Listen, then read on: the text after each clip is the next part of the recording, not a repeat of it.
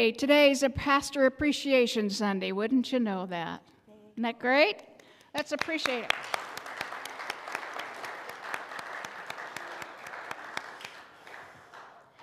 We have something to celebrate today, and I hope you have signed the card out in the front and take a little money out of, put the little money in the offering plate for him. But we also have a little token of our appreciation. Through the end of the month for the cards. Yeah, the cards are for the end of the month, through the end of the month, so you can give more as the month goes by. But we'd like to have them come up, please, both of them, please, one after the other. I know it's a long way to walk.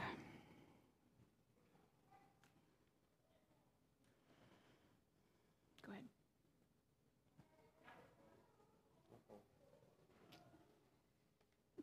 And Pastor Joe, we know since you can't have candy, we thought we probably should have got you fruit too. But I'll share with you, brother. Okay. Yes. Little token? Yes. This is awesome. You might have to share that a little bit. But we tried to get fruits that you don't always have. So. We heard that the pastor needs sweetening up. So we got him a bouquet of candy. So we want to show how sweet he really is. Yeah, way better. Amen. Way better. Thank you. Thank you. Thank you. Oh, thank you. Yeah, Lou. Oh. Yeah. We're so glad that God has put you both in our path. Thank you for being here. Yeah, you're very welcome. My privilege. Thank you, guys. Thank you. Thank you. I don't know what we... Okay. Mm-hmm.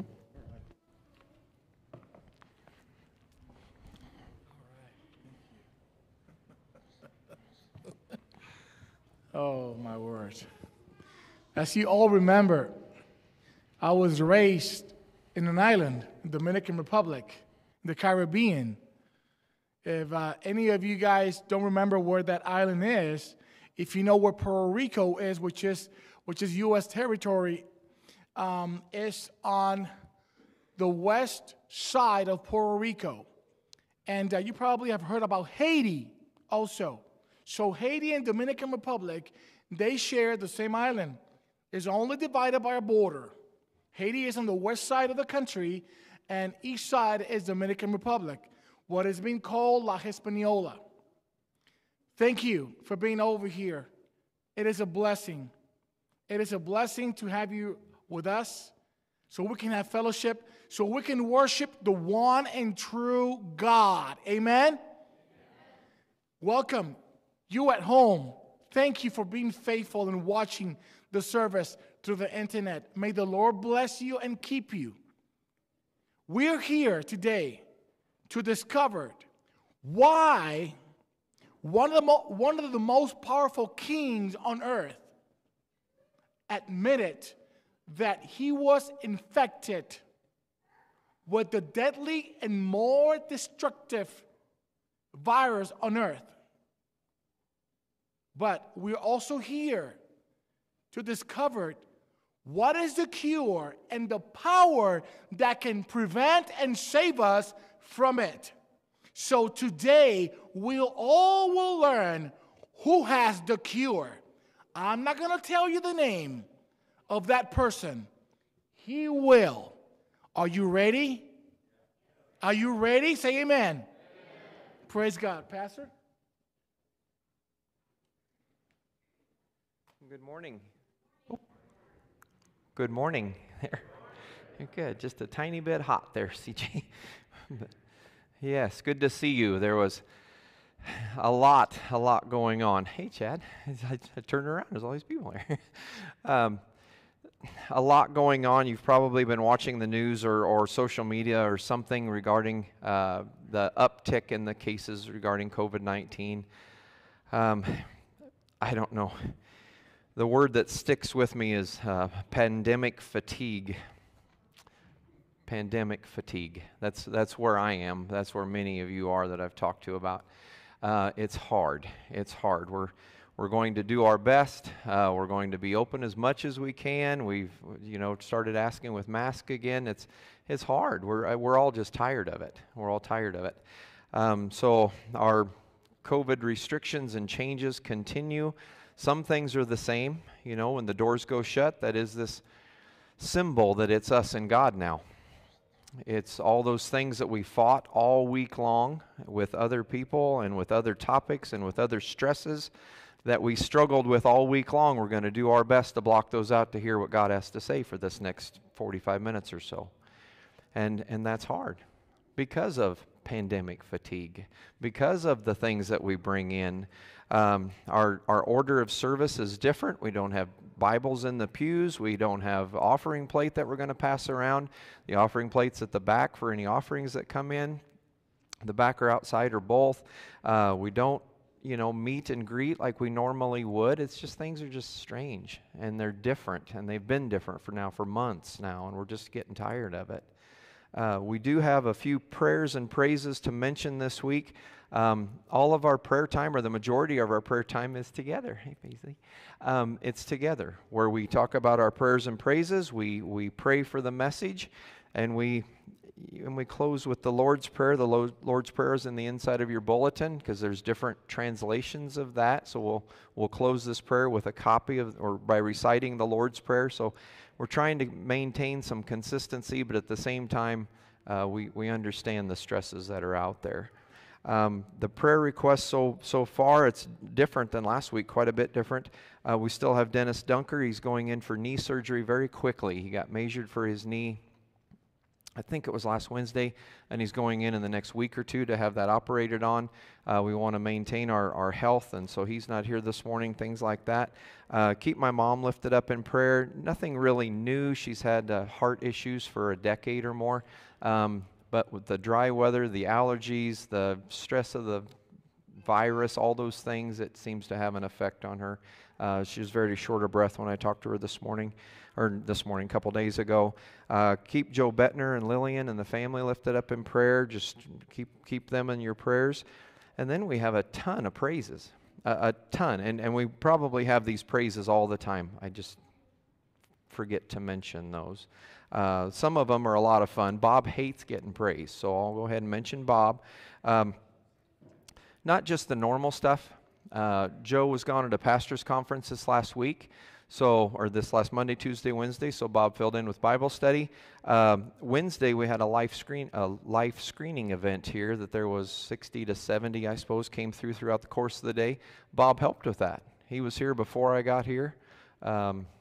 Wednesday morning, he was here before 8:30-ish, and he was still here after men's group after 9 o'clock Wednesday night, all day.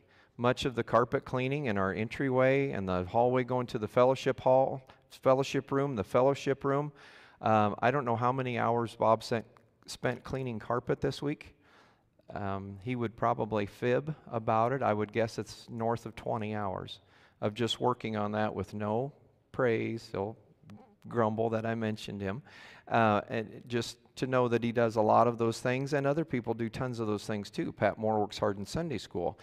Pat Moore works on mission board work. All these things that we see throughout the course of the week, and the worship team that comes up, and the sound people.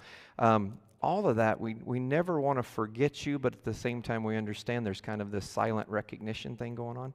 So please, no, we thank you, and I would like to just thank all of them for their work right now as we clap. So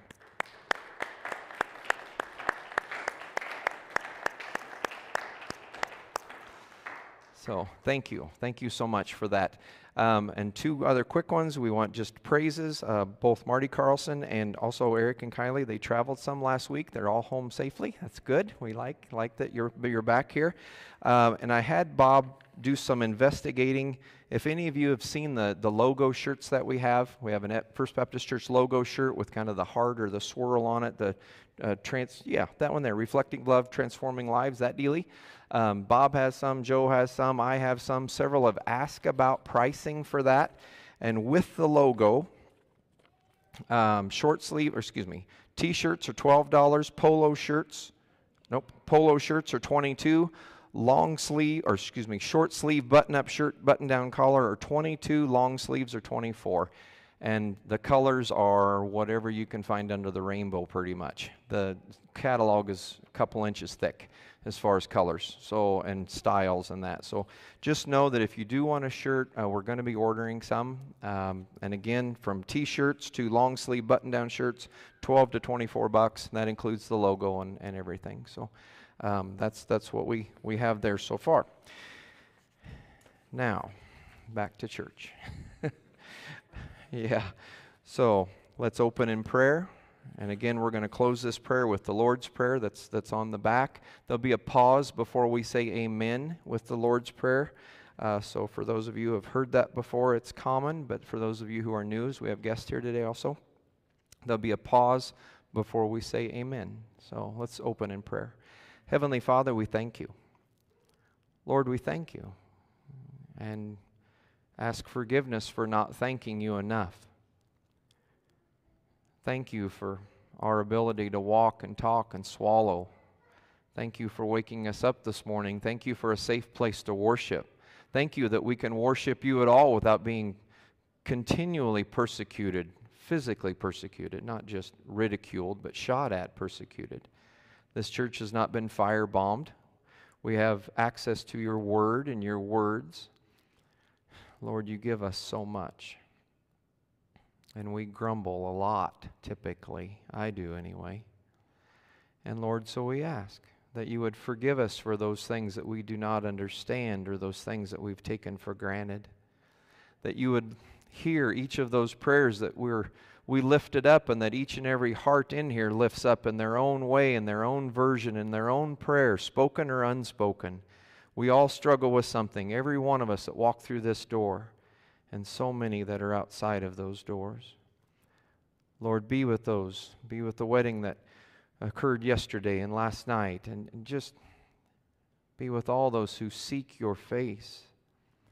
Be with all of those who desperately need to hear your word and your words, and Lord, that you would open up our minds and our ears and our hearts to what you have to say, and that each and every one around this world who speaks your word and your words would speak them with clarity and with boldness and with accuracy. As we pray together, Our Father, who art in heaven, hallowed be thy name. Thy kingdom come, thy will be done, on earth as it is in heaven. Give us this day our daily bread, and forgive us our debts as we forgive our debtors. And lead us not into temptation, but deliver us from evil. For thine is the kingdom, and the power, and the glory forever.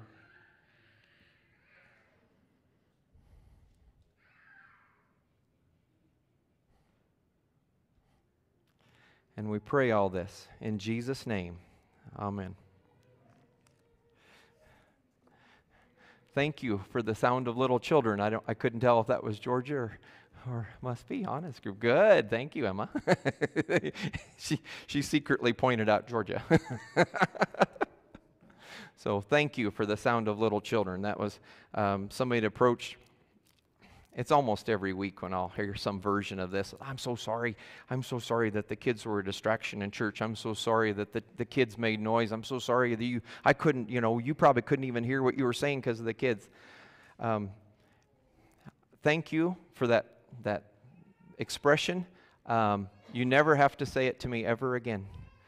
It was, I love it. Love it, love it, love it. Just make noise as anything like that. We'll work around the kids. We'll always work around the kids. So thank you for that. We've been in a sermon series, this old, knowing the God of the Old Testament and a God who created, and then we get into this section where it's a Psalm of David, but there was so many paths that crossed through it. It could have been a lot of different scriptures. There's a lot of scriptures today. On the back, there's an outline in your bulletin. On the front, there's going to be a few fill in the blanks. On the back, there's a slug of scriptures, all that I could put on there. They're not all on there. Most of them are this week. Last week, we only had about 2/3. But a lot of them are just in passing, so a lot of scriptures could have been used. This topic of create in me. Essentially, David is asking God to create in him a new heart, or he's going to be. And right now, he's asking God to restore him. We talked about how David saw his sin and how horrible sin was in David's eyes. He called it 3 different things. Transgressions, which is a willful defiance. He willfully defied God. Iniquity, that David saw his willful defiance against God as perverse. It was yucky, it was perverse, it was stained, and that David saw his sin as he was guilty. Plain and simple, he was guilty of his sin. So we saw those things, and last week we talked about God's justice and God's judgment, and this week we're going to talk about what it means to repent. And when David came to God, and the verses are going to start coming a little bit quicker as we work through this, but when David said, you know, Lord, I repent of these things. I want you to restore me, and we're going to walk through it that way. So if you have a Bible with you, wonderful. If you don't, that's fine. But if you do have one with you, I would invite you to open up to the Psalms. It's almost to the middle of your Bible, just a little bit short of middle. We're going to be in Psalm 51. So Psalm 51, it'll be the first 5 verses, which I will read, and would invite you to stand as you are able to out of reverence for God's Word. Psalm 51, the introduction says, "For the director of music, a psalm of David when the prophet Nathan came to him after David had committed adultery with Bathsheba." Verse 1, "Have mercy on me, O God, according to your unfailing love. According to your great compassion, blot out my transgressions. Wash away all my iniquity and cleanse me from my sin. For I know that my transgressions and my sin is always before me. Against you, you only have I sinned and done what is evil in your sight, so that you are proved right when you speak and justified when you judge. Surely I was sinful at birth, sinful from the time my mother conceived me." You may be seated. And if you've been here before, you notice an acceleration or a crescendo type to this message. And there is, and it's going to keep coming that way. And it's going to keep building, because that's where we are. I started making a slight change to our outline just to kind of keep the points a little bit closer together. So on your outline, if you look, there's going to be three main headings: infected, inclined, and implored. Infected, inclined, and implored. And there'll be a fill in the blank or two in each one. All there is a few blanks. There's not a lot or anything like that, but would encourage you to take notes. There's a lot in this message. There's just a lot in this message. Joe's had a few days to work through it, and there's a lot in here. So this first point of infected, we're going to kind of focus on this verse 5. "Surely I was sinful at birth, sinful from the time my mother conceived me." David is saying that we are all infected with sin. We're all infected with it. We can't get rid of it. We were born with it. He was sinful at birth, he says. We acquired it from our parents, who acquired it from their parents, who acquired it from Adam and Eve. We've all got it, and we can't get away from it. We all have this sinful nature that is part of who we are, and no matter how hard we try, we can't release it. We can't grow out of it in any way. And the first fill in the blank is having a sinful nature is not something we can avoid or grow out of. Having a sinful nature is not something that we can avoid or grow out of. It's never something, no matter how great we are. The Apostle Paul, who wrote most of the New Testament, if we think, I'll talk about a power Christian, the Apostle Paul, he'd be a power Christian. He could do no wrong. Romans chapter 7, written by the Apostle Paul, says, Paul writing, "I do not understand the things that I do. I do not do what I want to do, and I do the things I hate. I do not do the good things I want to do, but the bad things I do not want to do. It is sin living in me that does these things." That's the Apostle Paul. So if you're feeling like you're having a hard time struggling with it, welcome to the club, because the Apostle Paul's there too. He couldn't get out of it. He couldn't get away from it. David is saying, and let's hear this. This is a commentator's words, but I don't want to mess it up. David is saying, "God, forgive me not only for my sins and for being a sinner, but also forgive me for being born with an inclination toward my sin." and my inability, or our inability. God, forgive me for my inability to resist sin. I don't know why I've never heard it like that before, but it sort of struck a chord in me. I thought, whoa, yeah, I'm there, Paul. I resist. I'm trying to, but I fall down, and I get beat up by the evil one who says, why are you keep falling down? Well, Paul fell down. Adrian Rogers is a Baptist preacher. I couldn't remember when he died, so I looked it up. Adrian Rogers, Baptist preacher, passed away in November of 2005. So he's been gone for almost 15 years.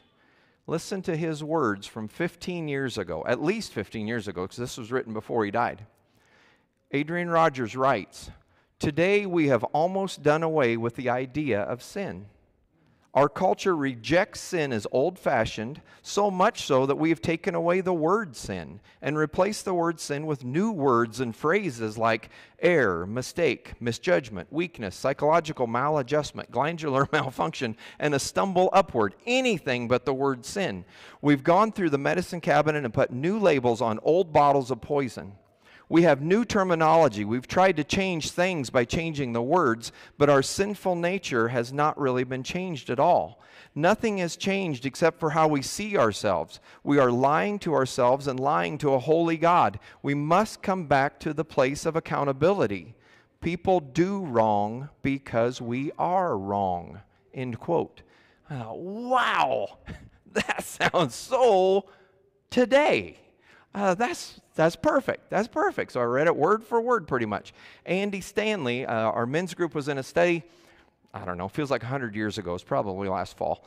But we were in a study, and Andy Stanley, part of that study, he says, we are not mistakers. We've changed sin to say that it was a mistake. And Andy's like, no, we're not mistakers. We're sinners. We're sinners. Sin is more than a mistake. A mistake is something you can learn to avoid. A mistake is something you can grow out of. A mistake is something that you can be different from later. Sin's not like that. Sin doesn't work like that. I thought, oh boy, that's something. And that sin is part of who we are, that Andy would say, and Adrian would say, and Paul would say. So would Peter. 1 Peter 1:18 and 19. "You know that in the past you were living in a worthless way, a way passed down from the people who lived before you. But you were saved from that useless life. You were bought not with something that ruins like gold or silver, but with the precious blood of Christ." Yeah, we were bought at a price even though we can't get out of sin. Now Martin Luther, long time before that, after Paul, but before Adrian Rogers, Martin Luther says, "My whole life is evil." He reformed the Lutheran Church. And he writes, "My whole life is evil." Martin Luther. "I cannot boast of merit or of righteousness," he writes, "but I am evil altogether. It is my character. I do evil. I have sinned. I do sinned and shall sin," to the end of the chapter. It doesn't leave a lot out. In quote from Martin Luther. Like, well, how do we get past it? Commentator chimes in on Martin Luther and says, sin, and that's where Joe constructed that virus, is the most destructive and the most deadly virus this earth has ever known is sin. Because it's been forever. It's not just a pandemic now. It's been that way since Adam and Eve. It's been killing people since then. It's always been there. And the only cure for that is the blood of Jesus Christ. Because he's the only one that can cover it over, can wash it away, can atone for it, as we did a couple Sundays ago. He's the only one that can pay, this tetelestai. He's the only one that can pay for that debt. Because the payment for death is this death of this payment for sin is the death of the sinner. This commentator wrote one sentence I want you to absorb. The only sin that we'll refuse to leave is the sin that we refuse to leave. The only sin that will refuse to leave you is the sin that you refuse to leave. Oh boy. Ouch. Ouch. It steps on every aspect of every part of me. Sir Charles Spurgeon, another older ago, Charles Spurgeon writes, "Whether the bill be little or great, the same receipt can satisfy one as the other. In Jesus, our iniquity is gone. It gone all at once and all gone forever. Sins against a holy God, sins against his righteous laws, sins against his love, sins against his blood, sins against his name, sins against his cause, sins as immense as the sea, from them he cleanseth me. C.H. Spurgeon writes, and he gets that, I think, from 1 John 1, that says, if we live in the light as God is in the light, the blood of Jesus, God's Son, cleanses us from every sin. Whew, hallelujah. Because it gets kind of desperate feeling when you get sucked down into the vortex of thinking about sin without some sort of escape clause. That's perfect. Now, this second point, and I'm going to try to keep these together. So the second point, the first one is that David realized that he was infected with sin. We got it. Now, the second point is David is inclined. He's inclined to ask God to take it away. The story of David is so much more vast than we can cover in one message. Because if you ask the Sunday school, if you ask Paisley about David, well, David and Goliath, David and the giant, David threw the stone, David killed Goliath. And we get more adult, and it's like, well, yeah, and David carried his head around for a while too after that. And then David did all these things, and he was mad at Nabal, and then David got to be king, and then he's chased around by Saul, and then he was really king. And then, so David's story just kind of keeps unraveling like that until we get to this time of David sinned, and he needs to find his way back. So he is inclined to ask God to take his sin away. Repentance is not only turning away from sin. We've probably heard that. Many of you have heard that before. Repent is just a change of mind. Repent is turning away from your sin. It's more than that. Repentance is turning away from your sin, but it's turning to God. If you don't turn to God after you turn away from your sin, you're just going to go back to sin. It's too strong. Remember, it's in us. It's with us. We can't get away from it. So you turn away from sin, but then you have to turn God in the middle of that. The topic of repentance, I didn't realize this. The topic of repentance is mentioned 60 times in the New Testament alone. 60 times in the New Testament. It's the Gospel of Mark, the very first words recorded by Jesus in the Gospel of Mark, which most believe is the first gospel written. The Gospel of Mark, chapter 1, 14 and 15, Jesus went to Galilee proclaiming the good news of God, saying, the time has come. The kingdom of God has come near. Repent and believe the good news. First thing. Same thing with John the Baptist in John 3. He's going to be talking the same thing. Repent. The kingdom of heaven is near. This gets a little sharp. For the man or the woman, boy or girl, the man or the woman who has not repented of their sin yet, who doesn't have a relationship with Jesus Christ, who doesn't really know much about Jesus, and they've been to church, but they are kind of drug kicking and screaming like I was till I was about 35. And that, they know about Jesus, but they don't really know about the relationship with Jesus part. Saying you need to repent of your sins and turn to Jesus it's gonna sound hollow. It's gonna sound shallow. It's gonna sound weak. So one of the commentators says, well, it's more practical to ask the question, what do you do with your guilt? What do you do with your guilt? What do you do with the bad things you've said and done and thought? What do you do with those things? I mean, you can talk about repentance and it can sound shallow, but if you don't know where you're going with those things, then it gets real all of a sudden. Well, how are you going to get clear of that? Because we've all done bad stuff. So how are you going to get clear of that? How are you going to change? And along comes a verse like John 14:6. And Jesus tells Thomas, I am the way. I am the truth. I am the life. No one comes to the Father except through me. I'm the way. I'm the one you go to. I'm the one you look to with those questions that you can't find your way out of. I'm where you go. We are not any more better. We're not any more sophisticated. I don't even know that we're that much smarter than King David was. We have more tools now. We have the internet now. We have things like that. We have the printing press and stuff. But our sin is just as bad as his sin. Whether we paint it with adultery or something else, our sin is a sin is a sin. The idea that sins get big and little, that's a human idea. That's not a Bible idea. Amen. Sin is a sin is a sin is a sin. They all equal death. There's no way around it. The few scriptures, there's a bunch of them. I'm not going to read them all. There's a bunch of them. One in Matthew chapter 5. This is Jesus. It's the Sermon on the Mount. And he's talking to the people, and he's comparing, because those people would have known the Old Testament really good. Eye for an eye, tooth for a tooth. They would have had the Old Testament down pat. So Jesus is talking to them in this, it's verses 21 to 48, but I got it all squished down. So verse 21, Jesus speaking, "You have heard it said, you must not murder anyone, but if you call someone a fool, you will be in the danger of the fire of hell." And he goes on, "You have heard it said, you must not be guilty of adultery. But I tell you, if anyone looks at a woman and wants to sin sexually with her, in his mind he has already done that sin with the woman. You have heard it said, love your neighbor and hate your enemies. But I tell you, love your enemies, pray for those who hurt you. If you do this, you will be true children of your Father in heaven. You must be perfect, just as your Father in heaven is perfect." I can't get there. I can't drive by that building on the street. I can't even get somewhere close to perfect. I'm not perfect. Not close to that. It's the Old Testament that they would have known that says in Jeremiah, the heart is deceitful above all else. It's sick. It's broken. Romans 3:23, all have sinned, not some, all have sinned. Romans 6:23, the wages for sin is death. There's no compromise. There's no little sin. There's no bigger sin. There's no dead sin. It's all dead sin, all of it.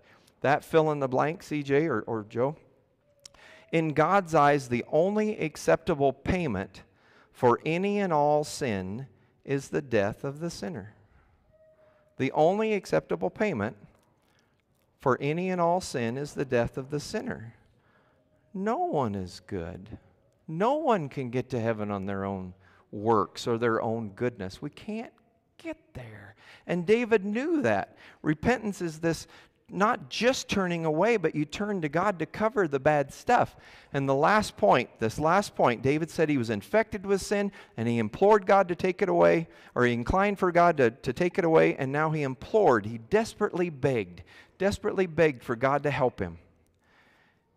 This didn't happen overnight. That's something that we read through here, and it's sort of an interlining message. But David carried his sin, most believe, for over a year.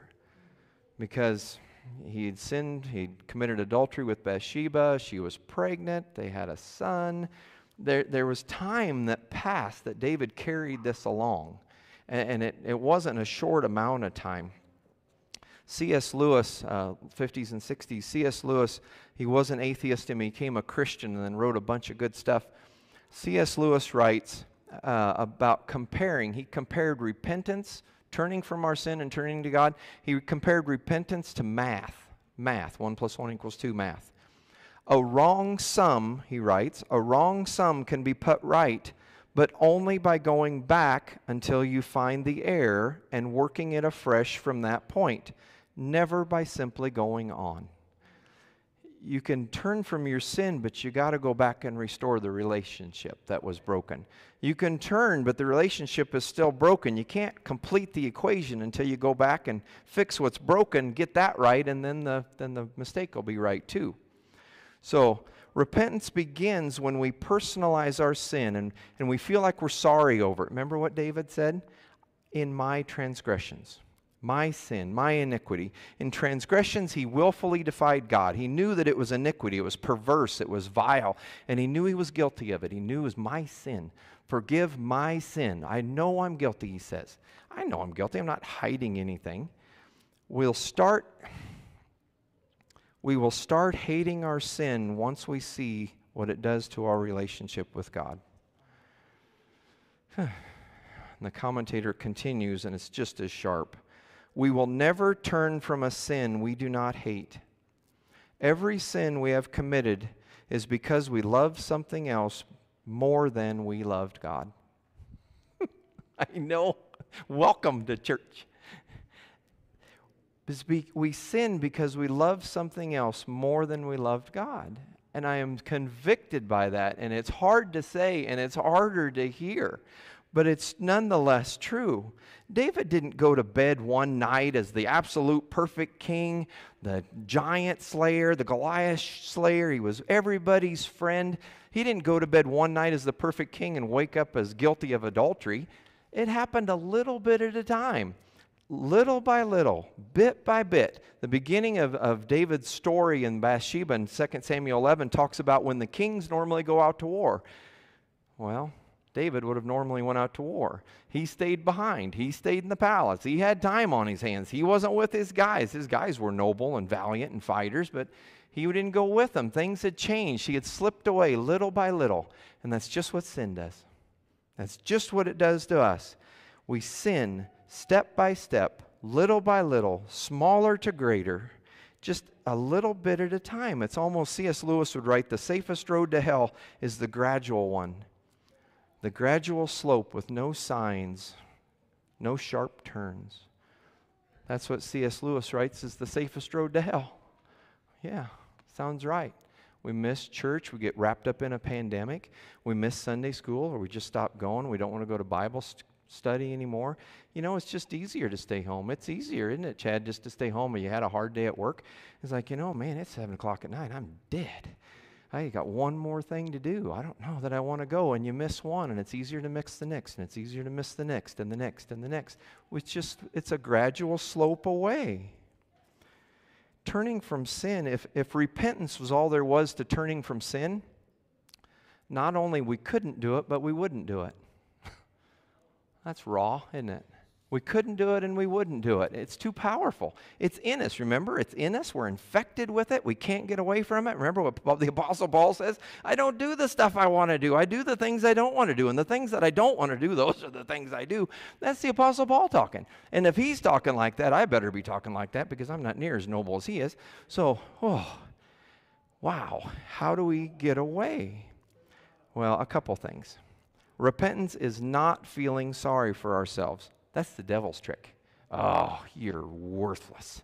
You just shouldn't even go to church. The roof's going to fall in if you go. I mean, they don't want you there. Why would you go there? They're all judging you anyway. Repentance is not feeling sorry for yourself. It's not that at all. Judas felt sorry for himself. Judas, who betrayed Jesus, he felt sorry for himself, but he didn't repent.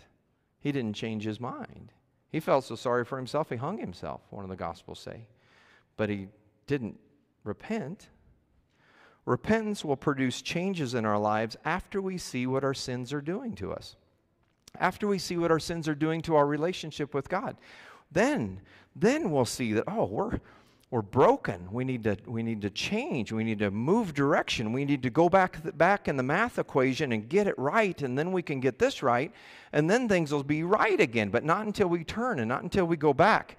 Okay, listen, in Acts 3:19, so repent, change your inner self, your old way of thinking, regret past sins, and return to God. Seek His purpose for your life so that your sins will be wiped away, blotted out, completely erased, so that times of refreshing may come from the presence of the Lord. So many that I talk to are desperate for this time of refreshing. Not just because of the pandemic, but just because of sin in general, and life in general, and the erosion in general. They're tired of that. Anyone who has battled any type of addiction, I know some of your stories, I don't know a lot of your stories, but anybody who has battled any type of addiction, I hope Steve's listening today, that because he's worked with many who've done that, know that the first step is admitting that we cannot fix ourselves. That's the first step. You can pick any category. I wrote a few down from AA. But we admitted we were powerless. This is the first steps of addiction. Admitted we were powerless over our addiction, that our lives were unmanageable. We had to admit that. We came to believe that only a power greater than ourselves could restore us to sanity, could restore us to our relationship with God. And we made a decision to turn our will and our lives over to the care of a God, because God's the only one more powerful, as we understood Him. That's the first one. You look up Alcoholics Anonymous, Sex Anonymous, Narcotics Anonymous. Those are all going to be very close to the first steps in all of those, because it's nonetheless true. It all makes sense that way. One of the commentators, I love this. We need a greater love to drive out our love of sin, and there's no greater love than God's love. There's no greater love than God's love to drive out that sin that we're struggling with or battled with or tripped over. And it says, sin clouds our vision and repentance cleans the window, this commentator says. And like, wow, that's perfect. Paul in Romans, the same book that he said, I don't do the things I want to do. Paul writes in Romans 2, because of your callousness, stubbornness, and unrepentant heart, you are deliberately storing up wrath for yourself on the day when God's righteous judgment will be revealed. We can deny our sin and we can beat ourselves up, because I'm a really good one at that. I beat myself up over sin, expert level. So we're really good at that. But if we just believe the gospel and accept that Jesus came to die for those sins, it's a fresh gulp of air. We're not underwater anymore. We can start seeing things with new eyes. This cleaning the window analogy fits really good there, because when we're in sin and we're working with somebody who's dealing with sin, that's just what it looks like. It's like you're just not seeing things clearly. You're not seeing things as they really are. Your vision has been distorted in some way or limited in some way. Genuine repentance will always bring us closer to God. Hear that. Genuine repentance will always bring us closer to God, always. In Isaiah 30, Old Testament, Isaiah 30:15, this is what the sovereign Lord, the Holy One of Israel says, in repentance and rest is your salvation. In quietness and trust is your strength. Matthew 5, Jesus talking, change your heart and lives because the kingdom of heaven is near. Luke 5, I have not come to heal the well, but for the sick. It's the sick who need a doctor, not the well. I've come for them. I have not come to call righteous, but sinners to repentance. Godly grief will always produce this repentance because we're sad. We're sad that we've drifted from God and we want to restore that. Our life is broken and we've looked here and here and here and here and here and here and here for whatever the world has to offer, and we're just as broken, if not more so after that. So we get to this end of the road and say, okay, you got me. You got me. There's tons of testimonies that sound like that. God, come into my heart. Come into my life.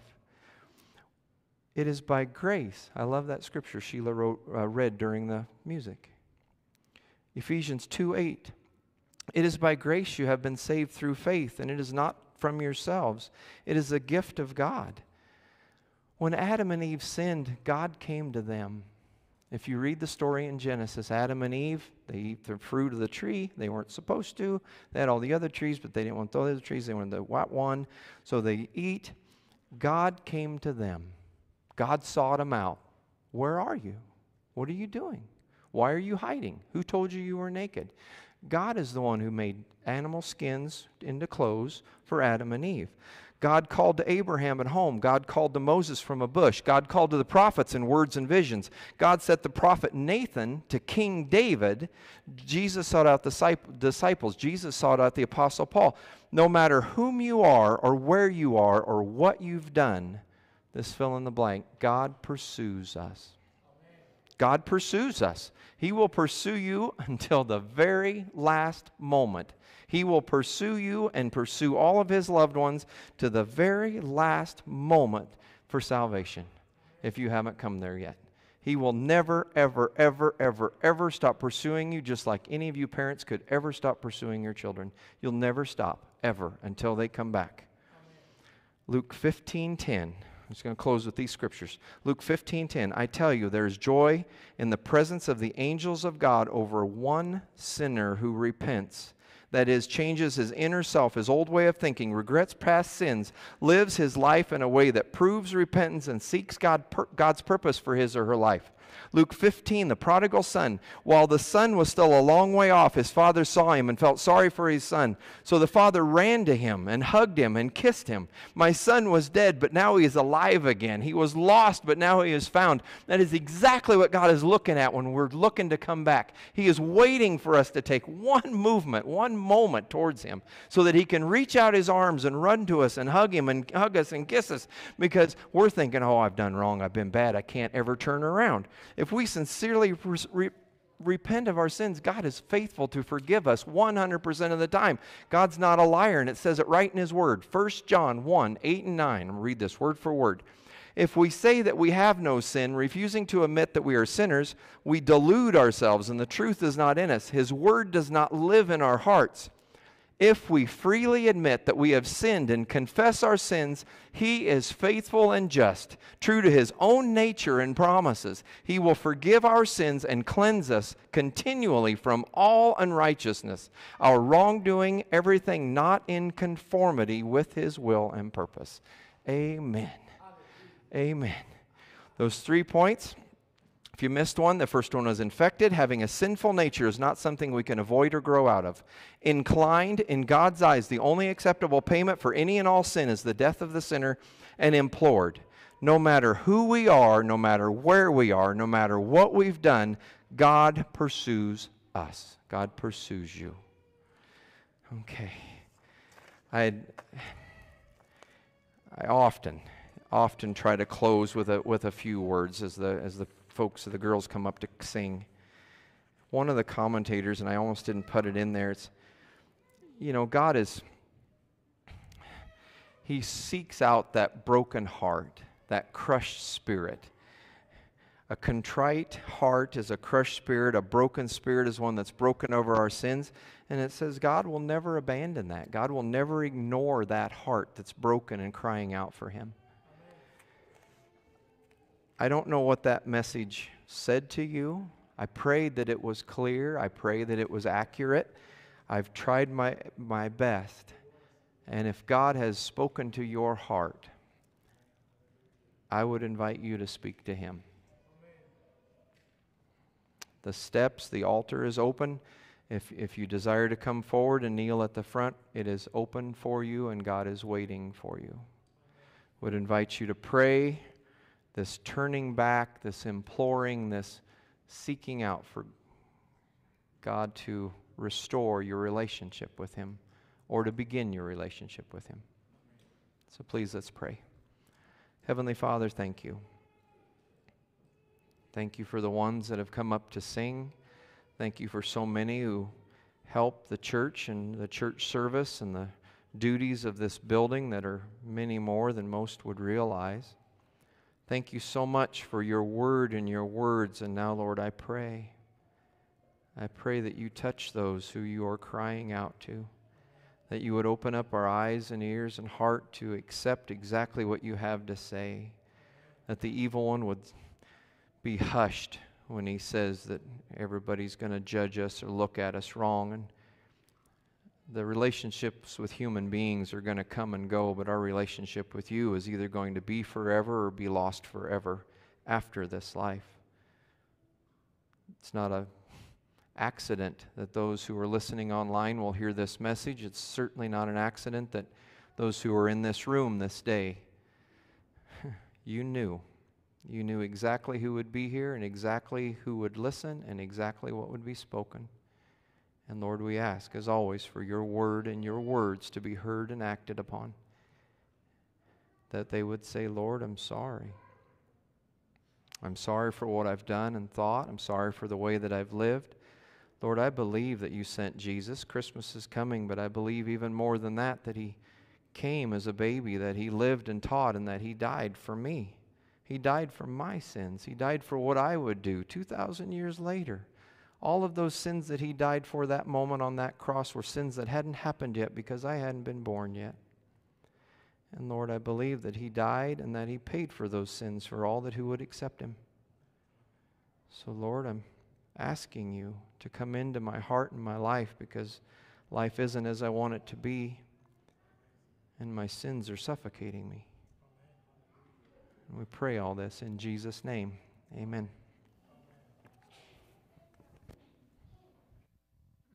Please stand as we sing our final hymn.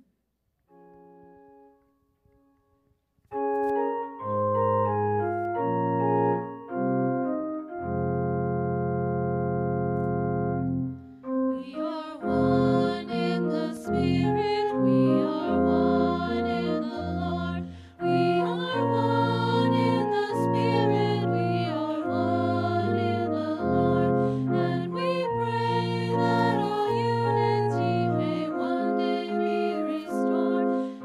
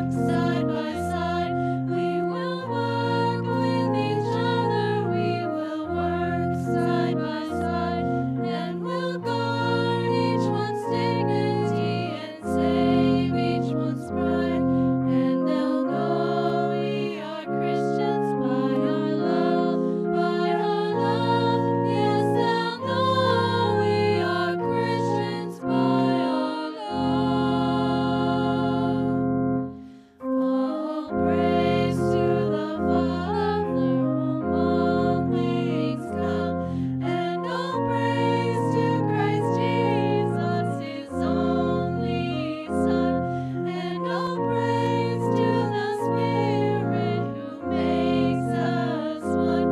And they'll know we are Christians by our love, by our love. Yes, they'll know we are Christians by our love.